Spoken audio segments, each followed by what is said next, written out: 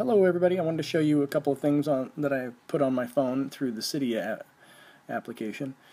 I downloaded Activator, which is a gestures app, and I also downloaded Barrel. So let's start with Activator. I want to show you the gestures app. You select one of the icons. I selected photos and I click on a photo. Oh, that's my friend Brad's phone. He dropped it today. That's horrible, isn't it? Alright, so if I three-finger pinch, it'll close the app, just like it'll simulate me hitting the home button. If I slide on the taskbar at the top to the right, it'll simulate me hitting the home button as well.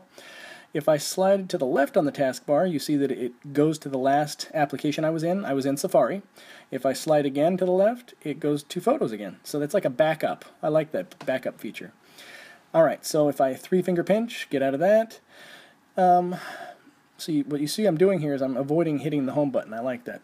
Oh, see what I'm doing here?